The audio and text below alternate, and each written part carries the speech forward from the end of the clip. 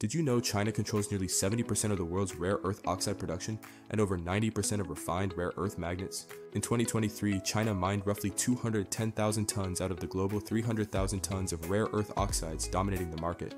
But new players are stepping up, and Malaysia and China are discussing a refinery with a capacity of up to 40,000 tons annually.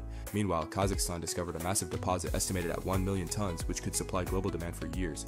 Pakistan also joined the scene, recently exporting rare earth concentrates to the US, marking new global trade paths. Demand for rare earth magnets is surging, expected to jump from 160,000 tons in 2020 to 450,000 tons by 2035, fueled largely by electric vehicles. Electric vehicles alone may soon account for nearly half of all rare earth magnet demand worldwide.